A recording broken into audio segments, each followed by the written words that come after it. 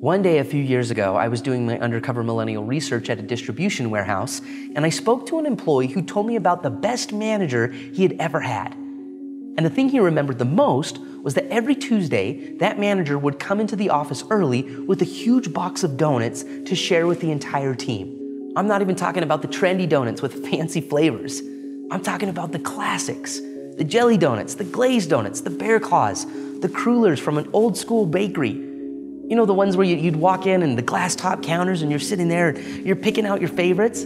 Every Tuesday, he'd head out early to get a few dozen on his way into work. And every Tuesday, pretty much everyone in the warehouse would come in early as well to grab a donut. They'd gather around the break room and they'd chat with each other a few minutes before the workday started. One day that manager retired, and the employee I spoke with asked him why he brought those donuts in every Tuesday like clockwork. Did he have a sweet tooth? Did he have a friend at the bakery that he liked to say hi to? The manager said no. It was never about the donuts.